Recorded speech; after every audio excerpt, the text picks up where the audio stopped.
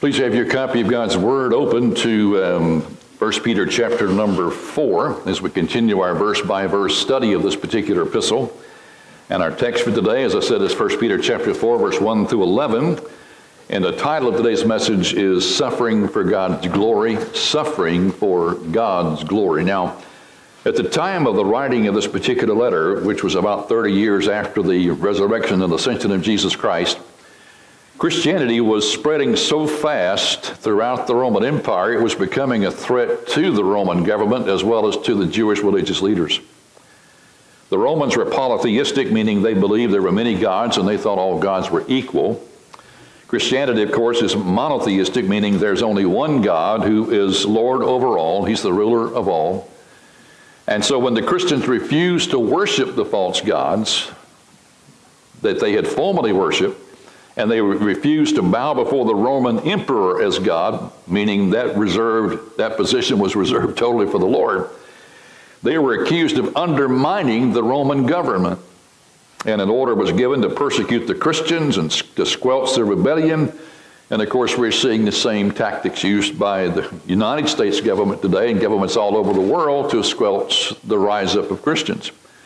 If you want to go back and read some bloody history, go back and read the first 300 years of Christianity. You'll find nothing but blood-stained Christians all throughout the history.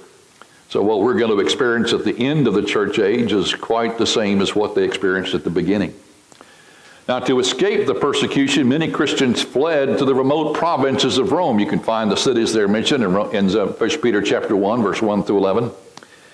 And but what happened when Christianity began to grow and spread there in those Roman provinces, the same thing happened as it happened in the city of Rome. It began to increase in persecution. They sent word to the Apostle Peter with a question, how should we then live? How can we face such persecution? How can we continue to manifest the Christian faith if we're going to face such persecution? And Peter, who probably led some of these people to the Lord to begin with, didn't console them at all. He said, here's what I want you to do. I want you to get your mind off of those who are persecuting you. And I want you to get your mind on the one who purchased you with his blood. Amen. Let me repeat that to you, Christian. Get your minds off of those who are persecuting us. And get your mind on the one who purchased us with his precious blood. If you haven't underscored it, dotted it with something, lipstick, mascara, whatever, chapter 2, verse 21. Chapter 2, verse 21. Here is the theme of the whole passage. He says, to this kind of suffering you've been called.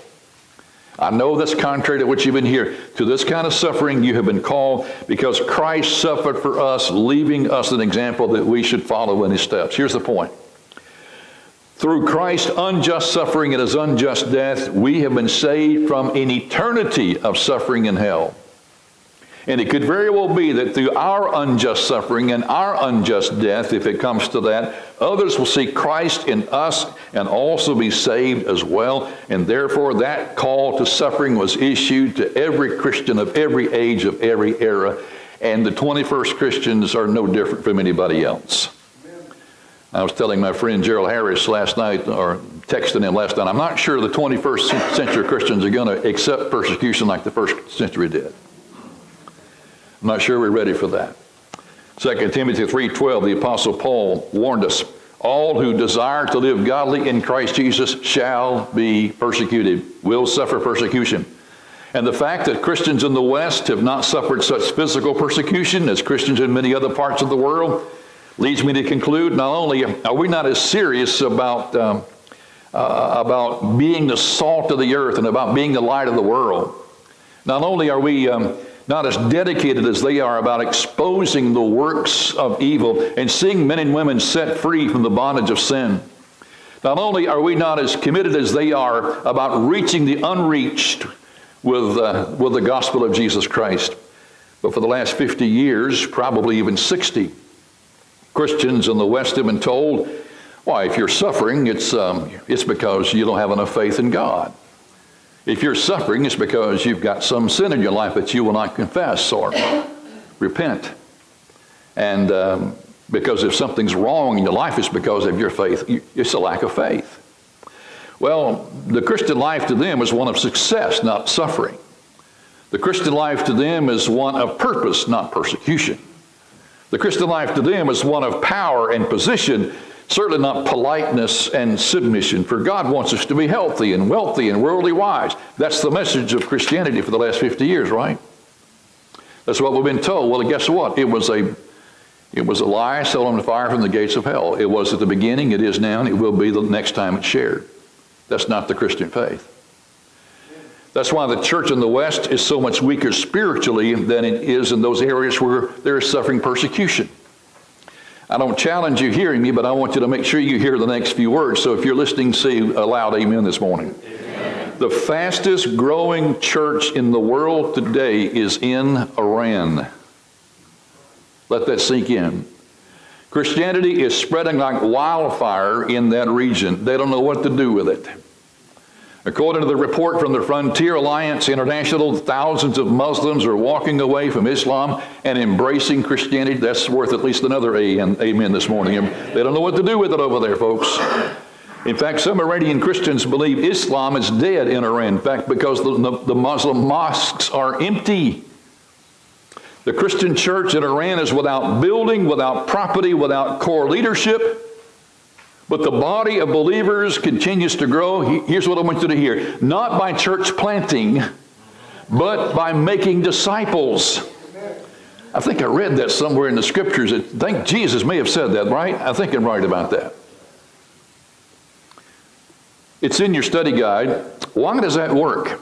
It's in the little box. Converts run from persecution, but disciples are willing to forsake the world and cling to Jesus, even if they have to die for him. End of quote. Oh, that our denominational leaders would not only confess that, but repent of it, because this man-centric, seeker-sensitive church growth philosophy has all but destroyed the evangelical church in America. Amen. And beloved, one more program is not going to, you can't just sweep all this stuff under the rug. That has to be confessed as man-centric. It has to be confessed as selfishness and self-centeredness and narcissistic as it is. And then maybe God will see fit to bless us going forward. But until we confess that sin, how can we ask God to bless us going forward? We don't preach to fill up a church. We preach to change the hearts of those who hear the Word of God. By the way, the Iranian awakening is led by women. And while it's underground, they are aware of what's going to happen to them if they get exposed and caught. Let me give you the quote here. Quote, "We know that if they get us, the first thing they will do is rape us. Then they will beat us and ultimately kill us. But this is the decision we have made. This is the risk we must take. We know when we leave our home, we may not come back. But as Jesus offered his body as a sacrifice for our sins, we offer our bodies as a living sacrifice unto him." End quote. Let that sink in today at lunch, please. More than 200 million Christians live in those countries where it's illegal or at best uneasy to be a Christian, and yet that's where Christianity is exploding. Let me make this clear. Christianity is dying in the West, but it's exploding in those areas where believers are suffering the greatest persecution. Why? Go back and read that block again. Converts run from the first whimper, the first sign, the first evidence of persecution, but disciples are willing to forsake all and follow Christ even to their death. And I believe God is going to use the rise of persecution in America to separate two things: the true believers from the false confessors. The true believers from the false confessors. And that's why these winds of change are whipping across the United States today. Authoritarian governments have always viewed true Christianity as a threat to their perceived power, which is why they're very suspicious of anything other than a state religion or what might be called cultural Christianity. Years ago, William Booth, the founder of the Salvation Army, said the chief danger that confronted the West was, quote, "a religion without the Holy Spirit, Christianity without Christ, forgiveness without repentance, salvation without regeneration, politics without God, and heaven without hell." End of quote. My, how wise that man was. Cultural Christianity is a religion of self-righteousness and a religion of self-works, good works. And while the tenets of cultural Christianity are based upon the concept of the existence of God and the narrative of the person and the work of Jesus Christ, that's as far as it goes. There's no evidence of a personal relationship with God.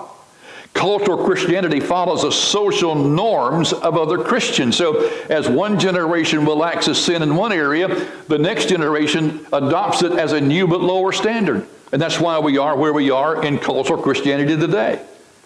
However, if you follow these cultural Christians for long, there's no evidence of an abiding with Christ at all. These are the branches that sort of hang around the vine, but they never give any evidence of ever having been attached to the vine or wanting to be attached to the vine. They just want to be a part of the religious club. While there are many others, let me give you a few of the identifying marks of a casual or cultural Christian. Number one, they deny the inspiration of the Scriptures, especially those passages that deal with their particular sin, the sin that so easily besets them. They focus on God's love rather than His holiness or His righteousness. Oh, a loving God is not going to send anybody else. And as far as my sin, well, I know years ago they said that was wrong, but we live in a different day today. How about they deny the need for true repentance as the evidence of salvation? Well, my family's been a part of this church. My children joined this church. We've filled out all the cards. We've been dumped in the pool. Well, we're as good to go as anybody. How about they deny the rapture of the church or the return of Christ? Oh, I've heard about those things, and maybe they'll happen someday, but certainly not in our day. Those things are a long way away. How do you know that? If the Bible says no one knows the hour or the day, then how do you know it's not today? Well, a true Christian is one who has received Jesus Christ as their Savior and Lord. And according to James 2:26, the essential evidence of one having received Christ as their Savior is that there is manifested a changed life. A commitment to live by some level of moral convictions they will not compromise, and a commitment to live under the expectation that today could be the day that I meet my Savior face to face. And therefore, I'm going to live my life as close to Him as I can because I don't have to far to go when He calls me. Luke chapter 9, verse 23, Jesus told His disciples, the crowds of them came to Him and said, oh, remember Luke 9, you're at the beginning of His ministry, right? Oh, we want to follow you, Christ. We want to follow you. We'll follow you to the ends of the earth. And Jesus didn't turn around and say, yay, I'm glad I got this band of followers and we can attack the world. No, what did you say? He said, if anyone desires to come after me, let him deny himself, take up his own cross daily and follow me. Whew, that'll thin the crowd in a hurry, won't it? What was Jesus going to do to obtain our eternal salvation? He was going to deny His deity. He was going to take up His cross. He was going to give His life for a ransom for our sins. So what does He ask us to do? What does He ask those who receive His gift of eternal salvation to do? Well, deny ourselves. Deny our rights. Deny our goals, our dreams, our desires. Take up our own cross daily. Not to die for our sins, but to die to the sins that put Him on the cross. Die to those sins that put Him on the cross. To die to our sin, to be willing to die for the one who saved us from our eternal suffering, if necessary, to prove our faith in the promise of our resurrection. You see, if I'm not willing to die when I'm called upon to die, then it means I don't believe that God can raise me from the dead. But because I know that God can raise me from the dead, bring it on. You can only do it once. The more serious we become about our faith in Christ, the more persecution we're going to suffer from those who don't know Christ, and the more persecution we're going to suffer from those who are carnal or casual Christians. Why? Because our commitment to live holiness is a conviction to their unholiness. Or you're one of those holy rollers. You're the goody two-shoes. You like to give us holy atmosphere. Well, no, I'm just a sinner saved by grace, but I want to live close to the Lord because I don't want to have far to go when He calls me. 1 Peter 3:14, even if you should suffer for righteousness, you will be blessed. Why? So have no fear of them or be troubled. Now let's begin with a little background here. What I believe is going to be a very eye-opening sermon and soul-stirring study of this passage today. We've divided it into two sections. We'll pick up with verse 12 next week. But first of all, we'll remind you again, Peter wrote this amazing letter to the Christians who were living in a very hostile environment, something they'd never done before, because they were a part of the Jewish religious faith. They were involved in the Judaism, so they didn't suffer persecution. Everybody was doing the same thing. Well, when they accepted Christ, they began to suffer persecution from their government, from Jewish religious leaders, from the people who were already involved in Judaism, their employers, their neighbors, their friends, their loved ones in their family. They were suffering persecution from all corners. But rather than lower their standards of righteousness to fit in or to compromise their convictions to get rid of their suffering, Peter said, look, you need to keep your focus on the Lord Jesus Christ. Continue to grow in the grace and knowledge of the Lord. Continue to live your holy lives, even if in doing so it increases your suffering. Why? Because God's going to use your suffering for your good and for His glory. God is going to use our suffering for our good and for His glory. Nail that down in your notes. James confirmed this in his first epistle. Let me encourage you to memorize these words that I'm going to read to you. James says, count it all joy when you encounter or fall into various trials or temptations, knowing that the testing of your faith produces endurance or patience, whichever translation you have. But let patience have its perfect result or perfect work, that you may be made perfect and complete, lacking in nothing. In other words, if God allows us to suffer for our faith, then don't try to avoid it. Don't try to get out of it. Don't compromise your convictions to cause it to go away. Don't try to squirm out of it some way. No. Let it happen, because God's going to use it for our good and for His glory. James went on to say, if any of you lack wisdom, in other words, if you want to know why you're suffering, then ask God. God, why are you allowing this to happen to me?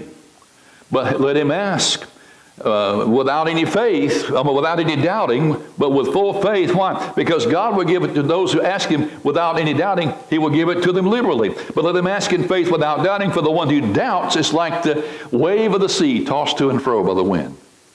We have to be solidly asking, okay, I'm giving my life to the Lord. Now, if I'm doing that, if He allows me to suffer, and I ask Him why, then I need to be willing to take that answer. Throughout his epistle, Peter gave his readers a higher view of God's purpose for suffering. Chapter 1 through chapter 2, Peter said suffering is a part of our present salvation. I know you've not been told that, but if we are being persecuted for our faith, what is the first evidence? Okay, we have a faith that's worth persecution. What does that say about those who are not being persecuted for their faith? Maybe their faith is not worthy of persecution at all. How about chapter 2, verse 11 through chapter 3, verse 22? Peter said suffering is a part of our present situation. Not only are we not going to get out of it unless we die, beloved, it's going to increase until we die. And it may increase to our death, as it is doing in about 50 countries around the world today. 200 million strong of our brothers and sisters live in areas where they don't know whether they'll see sundown or not. But if they don't see sundown on this earth, they'll see the glory of the Lord in heaven. Now, as we come to chapter 4, verse 1 through chapter 5, as we close out this first epistle, Peter said God is using our suffering to prepare us to live in the light of the Lord's return for us, meaning the imminent rapture of the church, and also then our return with Him to establish His kingdom upon this earth for 1,000 years, and then the new heaven and the new earth forever, world without end. So pick up reading with me in chapter 4, verse 1, if you will. Therefore, since Christ suffered for us in the flesh, arm yourselves also with the same mind. For he who has suffered in the flesh has ceased from sin, that he no longer should live the rest of his time in the flesh for the lust of men, but for the will of God. For we have spent enough of our past lifetimes in doing the will of the Gentiles, when we walked in lewdness and lust and drunkenness and revelries and drinking and parties and abominable idolatries. In regards to these, they think it strange that you do not run with them in the same flood of dissipation, speaking evil of you. They'll give an account to Him who is ready to judge the living and the dead. For this reason, the gospel was preached also to those who are dead, that they might be judged according to men in the flesh, but live according to God in the Spirit. But the end of all things is at hand. Therefore be serious and watchful in your prayers. Above all things have fervent love for one another, for love will cover a multitude of sins. Be hospitable to one another without grumbling. As each one has received a gift, minister it to one another as good stewards of the manifold grace of God. If anyone speaks, let him speak of the oracles of God. If anyone ministers, let him do it as with the ability which God supplies, that in all things God may be glorified through Jesus Christ, to whom belong the glory and the dominion forever and forever. Amen. Now, I want to ask you to do something. Would you whisper a prayer right where you are in the privacy of your own pew? And would you pray that the Holy Spirit will anoint the preacher and the hearer? Because what we're about to cover Some very, very significant issues today. Okay, just go ahead and whisper that prayer right now. Peter said to maintain our Christian witness in an increasingly wicked, hostile world, we must develop two distinct attitudes of life. These are the most important things I've ever said from any pulpit. Number one, live each day with the mind of Christ. Live each day with the mind of Christ. Look in chapter 4, verse 1. Therefore, since Christ suffered for us in the flesh, arm yourselves with the same mind also. Let me go back and ask you to think about Philippians 2, 5 through 11. Listen to this carefully. Paul wrote, let this mind be in you, which was also in Christ Jesus, who being in the form of God did not consider it robbery to be equal with God, but made himself of no reputation, taking the form of a bondservant and coming in the likeness of men, and being found in the appearance as a man, he humbled himself to the point of death, even the death of the cross. Therefore God highly exalted him and gave him a name which is above every name, that at the name of Jesus every knee should bow, of those in heaven and of those on earth and of those under the earth, and that every tongue should confess that Christ Jesus is the Lord, to the glory of God the Father. Now let's put the two together. Here's what you have. The bottom line is this. As Christians, we are the chosen children of God. You might call us the kids of his kingdom, as I called our youth children's ministry years ago, kids of his kingdom. However, yes, we want to go out there as children of God. Yes, we want to go out there as kids of his kingdom. But if we're going to face the world with the mind of Christ, we must remove the robe of our royalty when we get out there, clothe ourselves as commoners, and humble ourselves as servants, even to those whom we know are going to use us and abuse us. Because that's exactly what Christ did for us to obtain our salvation. And if Christ is in me, then that's the attitude I got to take out there. Jesus did not renounce his deity. No. But by becoming a man, he in essence or in effect denied it. He laid it by, if you will. He laid it aside so he could suffer as a man, but as God he could suffer for the sins of all men. But he had to have a human body to do that. So he had to lay his deity aside. Just like you and I have to lay our royalty aside. Yes, we're children of the King. It's already settled. Nothing can separate us from the love of God. Number two, Jesus lived a pure and righteous life. You would think if there's anybody in the world who everybody would have respected, why, here is a man who lived a pure and holy life. Not on your life. He suffered persecution every day. He bore the humiliation, the ridicule, the mockery, the beatings, even death. How? In obedience to the Father to save us from our sins. 1 Peter chapter 4, verse 1 and 2. Peter said we're to do the same thing. We're to go out into the world and do the same thing. We're to have the mind of Christ. Arm ourselves, meaning I deliberately and intentionally, just like I put on my coat or my shirt or my shoes, I arm myself with the mind of Christ. So that we don't go out and waste our time in the lust of the flesh trying to avoid suffering, but rather living each day according to the will of God, and if it includes suffering, then so be it. Because we know that if we have dedicated ourselves unto the Lord, if he allows suffering in our life, then he's got it for what purpose? For our good and for his glory. Now, to achieve that level of righteousness, we've got to kind of dust off the biblical definition of the word sin. And sin is a word we hardly hear anymore, right? Sin is an offense against God's law. It's anything that denies or in any way diminishes the value of who we are as human beings created in the image of God. If I use somebody else for my blessing or my satisfaction, then I have diminished the value of that person created in the image of God. If I in any way discount that person, then I've discounted that person as created in the image of God. Augustine of Hippo said, quote, sin is a word, a deed, or desire in opposition to the eternal law of God. Now, there are sins of attitude like bitterness and anger and hatred and lust and envy and jealousy. And there are sins of action like drunkenness or fornication or adultery or stealing or killing or blaspheming God or blaspheming those who are made in the image of God. There are sins of neglect. Failure to assemble with God's people is a sin. Failure to obey a clear command of Scripture is a sin. Failure to pray, failure to study God's Word, failure to love one another, failure for husbands to love their wives, and failures of wives to obey their husbands, failures of fathers and mothers to be the parents to their children they need to be, failures of sons and daughters to be to their parents what they need them to be, failure to meet the needs of others when it's within our ability to do so. All those are sins. Those sins of attitude, they're sins of action. Now, as we went down that list, I'm sure we all had a bit of conviction there, because we know we all have fallen short of the glory of God. We've all sinned, and we continue to fall short of the glory of God. How do we get by that? How do we keep from participating in those same sins again? Well, let me clear up a couple of things here. While self-discipline is necessary, it's woefully inadequate to overcome our sin nature. Sometime when you have a moment, read the 7th chapter of Romans, and you'll find a picture of yourself. Paul said, the things I want to do, I find myself I can't do. The things I don't want to do, I find myself doing. That's the Apostle Paul, perhaps one of the most disciplined men who have ever walked the face of the earth other than Christ. He said, I can't do that. Who will deliver me from the body of this death? How about, second, while guilt is beneficial. So self-discipline is necessary, but guilt is beneficial. But again, guilt alone is not going to keep us from following the desires of our sin nature.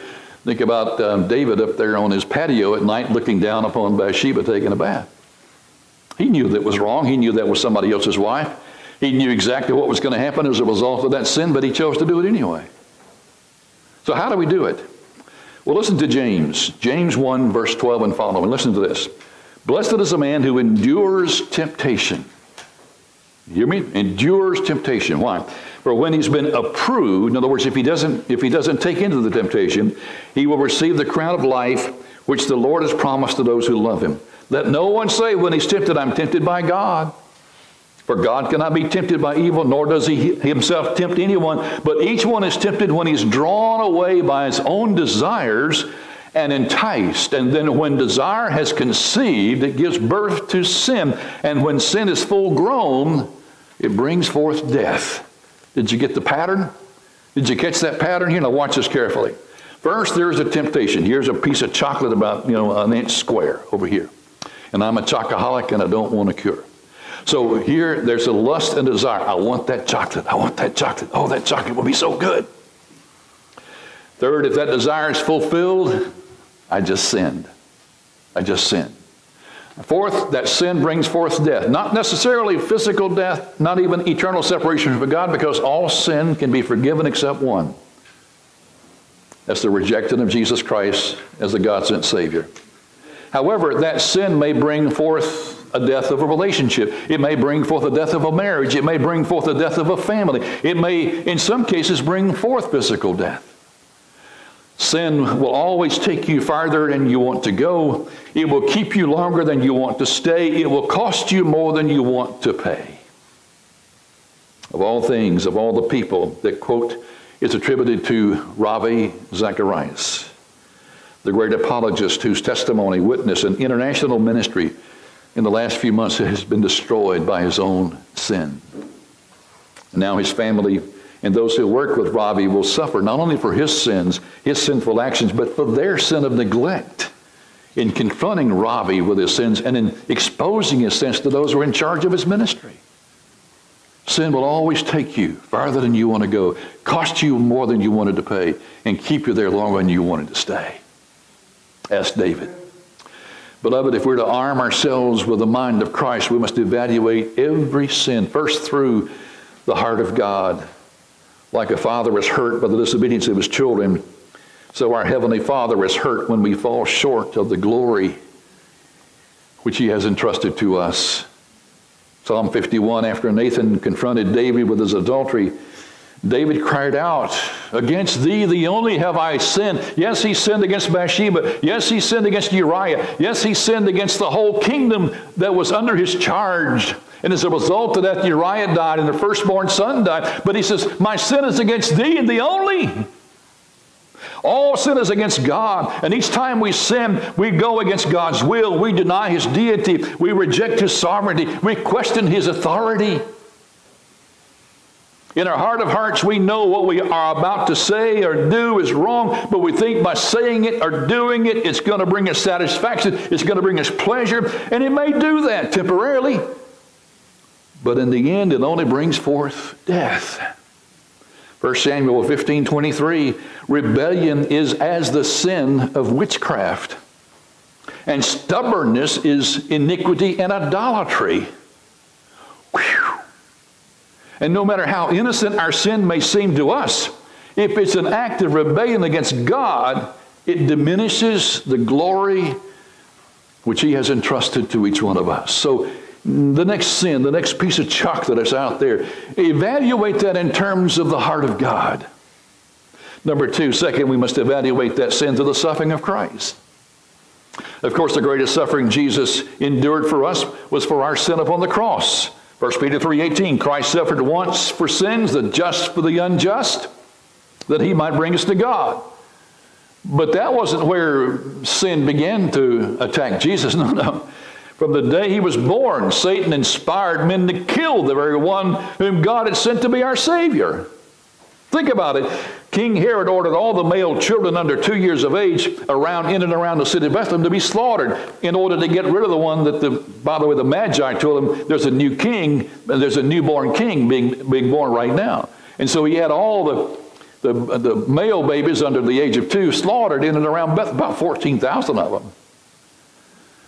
Satan tried to kill Jesus during his 40 days and 40 nights in the wilderness. And after he launched his earthly ministry, the Jewish religious leaders hounded him to death. They determined in the first month or 2 of his ministry to kill Jesus, and albeit ordained of God, they carried that out at the end of his life. They murdered him on the cross. Jesus never sinned, but the Bible says He was made to be sin. God placed the pain of my sin on Jesus. God placed the shame of my sin on. Do I want to continue to place the blame and the shame of my sin upon the one who died for me? No, take the chocolate and put it back in the cabinet. Take it away. Third, we must evaluate that sin through the suffering of man. Look at 1 Peter chapter 4, verse 3. But we've spent enough of our past lifetime in doing the will of the Gentiles. And if you want to write out by the word Gentiles, it's called sinful man. We spend enough of our time following the pattern set forth by the casual, comfortable Christians and the sinful people. When we walked in lewdness and lusts and drunkenness and revelries and drinking parties and abominable idolatries. Where did they get those who participated? Where did they get those who participated in all those events? Where did they get them? Where did they get us? What was there beyond that momentary pleasure except the pain of conviction after it was all over? What has sin done, and what is it doing now to unborn babies still in their mother's womb? What has sin done, and what is it doing to the minds and bodies of innocent boys and girls when we blur the difference and the uniqueness with which God has created them? What has sin done, and what is sin doing to marriage and families when we say that, oh, there's no biblical definition of marriage?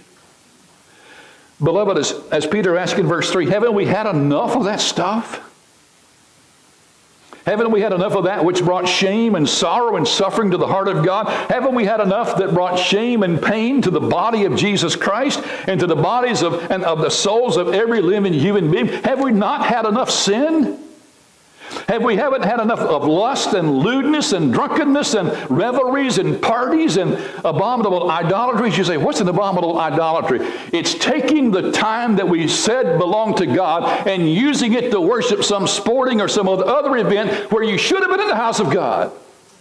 It's taking your time and His tithes away from Him. And beloved, that's a sin. You may enjoy it, but it is a sin nonetheless. Because when a person is truly saved, whatever else it means, whatever else they may be saying, it's saying this. It's saying, I've had enough of sin. I've had enough of that. I've had a belly full of it. I'm full of it. I don't want any more of it. I'm going to turn and walk away from it. They want God's forgiveness. They want to be pure. They want God's deliverance. They want to be free. They want to put their dark past behind them, and they want to live in the bright future where sin no longer controls them. And you know, beloved, they want to see somebody who's there so they can follow your footsteps. That's true repentance. That's true conversion. And God is sending us out of here today to mark the pathway for those who want to be there. Yesterday they lived to satisfy their lusts. Today they live to please the Lord. Yesterday they had the admiration of those who were bound in their sin. Today they're persecuted by those who once said they were their friend. What about you, sir? What about you, ma'am? What about you, teenager? What about you, young child? Have you had enough of sin? Have you had your full of it yet? Is it repulsive to you yet? Are you ready to turn and walk away from it? If you are, call me, I'll help you. Not until you do. Now, before we look at our second point, I want to address the issue that Peter raised in verse 1 that's caused a lot of consternation. Let me see if I can answer it for you. Peter said, "For he hath suffered in the flesh, has ceased from sin." What does that mean?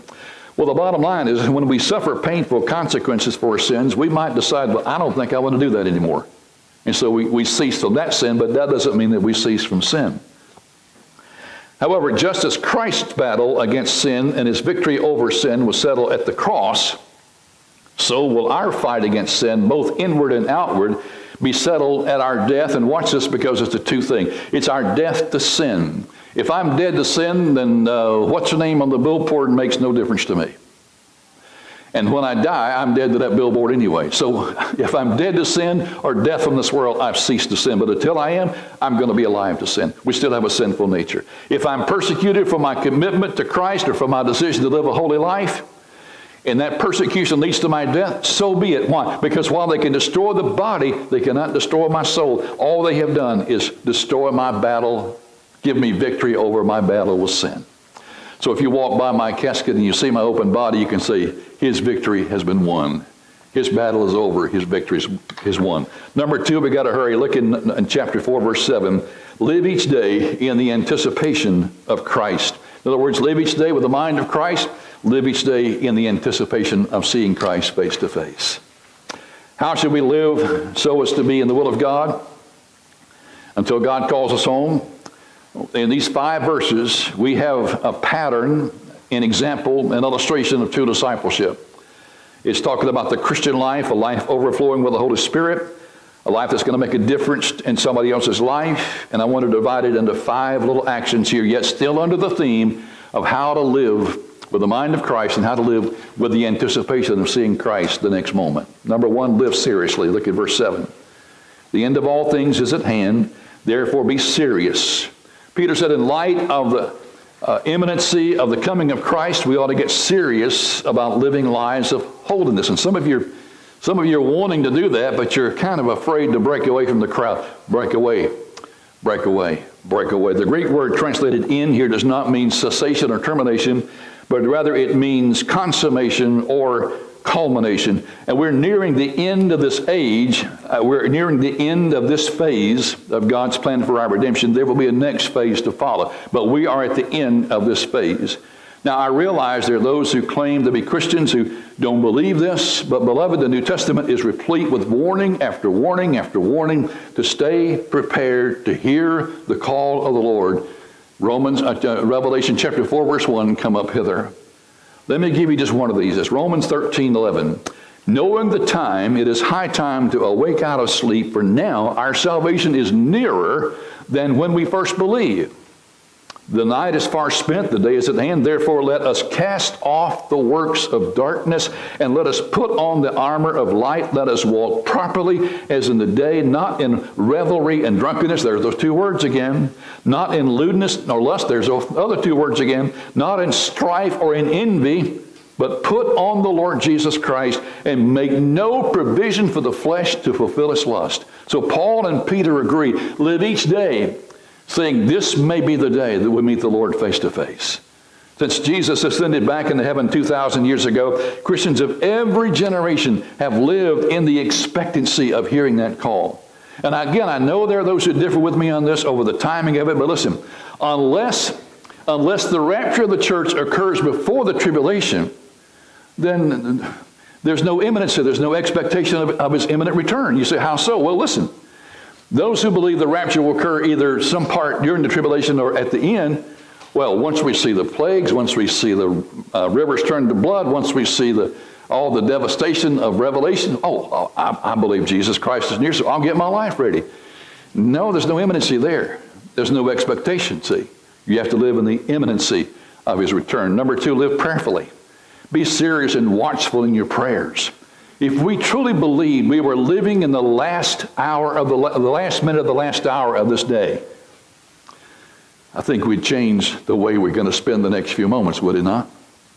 We'd become more serious about our prayer life. If we really believed we were at the end of the age, we'd be kind of making a list of those that we think aren't ready, and boy, would be bearing down in prayer for those, would we not? Let me encourage you to make a list of those the Lord brings to your mind who may not seem to be ready for the rapture, and just get alone in your prayer closet and pray for them, and always be ready to give them a reason for the hope that's within you if they ask you about it. But pray, and pray earnestly. Number 3, live lovingly. Look in verse 8. Above all things, have fervent love for one another. The persecution these Christians were enduring had taken its toll on their emotions. Their anger was running high. Their anger was kind of spilling out on those who were persecuting them, those who were trying to comfort them. And so Peter said, now remember, love covers a multitude of sins. Love covers a multitude of sins. The writer of Proverbs said it this way, hatred stirs up strife, but love covers all sins. Only God can forgive our sins, and only Christ, the blood of Christ, can cover our sins. But our love for those who are sinning, even for those who are sinning against us, may cause them to turn to God. You say, how so? Well, when they see us respond to their sinfulness, they see Christ in us, and hopefully we drawn to him. One thing for sure, our hateful response is only going to stir up more strife. That's the reason I can't get involved in all this political action stuff. Even though it's involving Christians, I just can't do it, because the anger of man does not achieve the righteousness of God. So Peter said, when the persecution gets rough and the emotions get ragged, just remember how Jesus responded to those who are persecuting him. Let the love of God flow freely through you to them. Let us love one another fervently. Let us love one another passionately. Let us love one another even fanatically. And then verse 9, live hospitably. Live hospitably. Be hospitable one to another without grumbling. Putting the verse back in context, the severe persecution had caused many to lose their jobs, their employment, so therefore they lost their homes, lost their food. And those Christians who had food, clothing, and shelter had to kind of open up their hearts and homes to those who didn't. And it was the right thing to do, but as those of you who've been through this know, there's only room for one family in one house until you begin to get on each other's nerves here. It's hard to manage 2 families in one house for very long. We lived at a home place when I was a kid, and it was a home place where everybody wanted to come back on the summer and spend a week of vacation, in the country. Well, that was fine for them, but it wasn't fine for me, because I had to go to the garden and pick the beans and shell them and cook them and everything else. So on about a 5th day of them being there, I said, Mom, it's time to get the turnip greens out for breakfast. Let's get rid of these folks and get them back to where they're going. Peter said, listen, you open your house and you open your heart and you open your home, but you do it without grumbling. Such temporary hospitality was also needed for the new believers who were moving into the city out of Rome. They had no place to go, and there were no hotels, there were no apartment complexes. And how about for pastors and missionaries on the way to preach the Gospels? There was no place for them to stay. So these people had to open their homes, and Peter says, do it without grumbling. Do it because God has blessed you with the ability to do it. Linda and I have been blessed by such hospitality over the years, especially in our preaching ministry in England. We were just flabbergasted and floored at the hospitality shown to us there, especially by one dear precious lady who had dedicated her house to such a ministry there.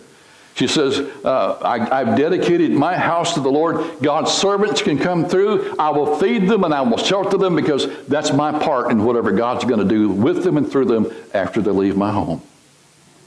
And we have been blessed by that particular hospitality.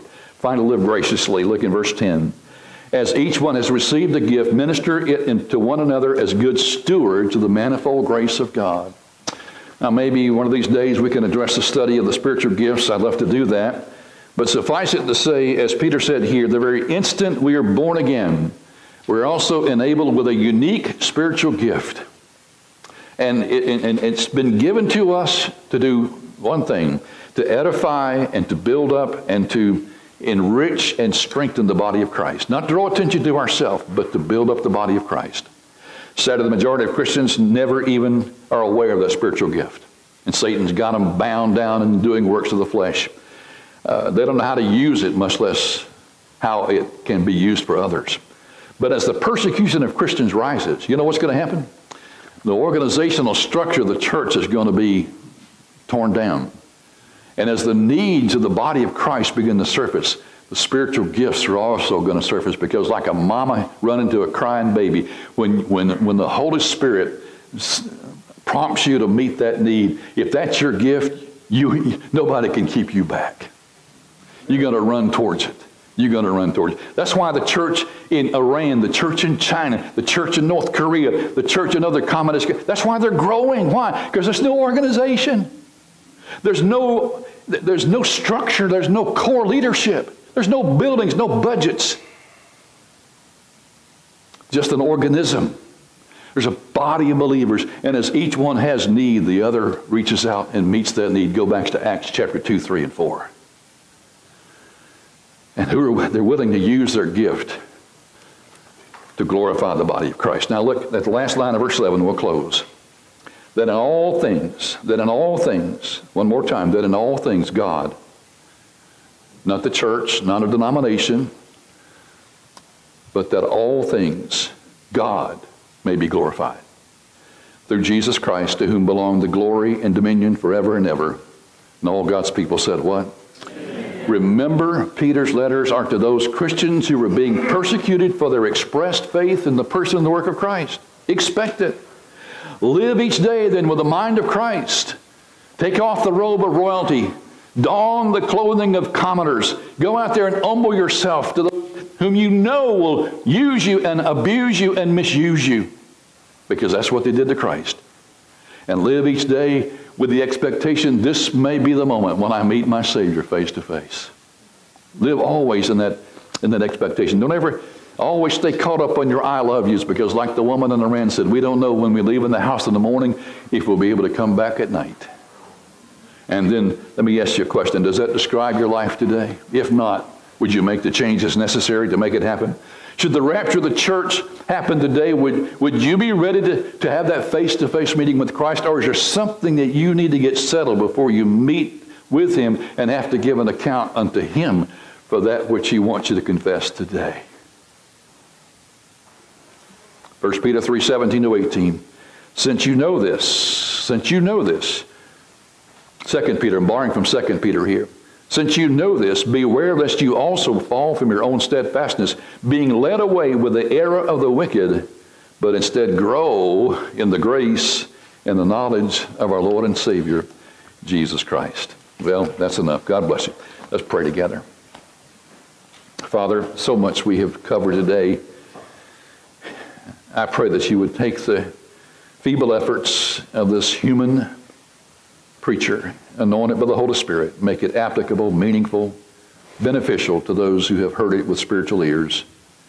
Lord, may you raise up those who are willing to stand for you, not in boastful, arrogant action and anger and vitriol at those who are creating the crime and the confusion and the persecution. No.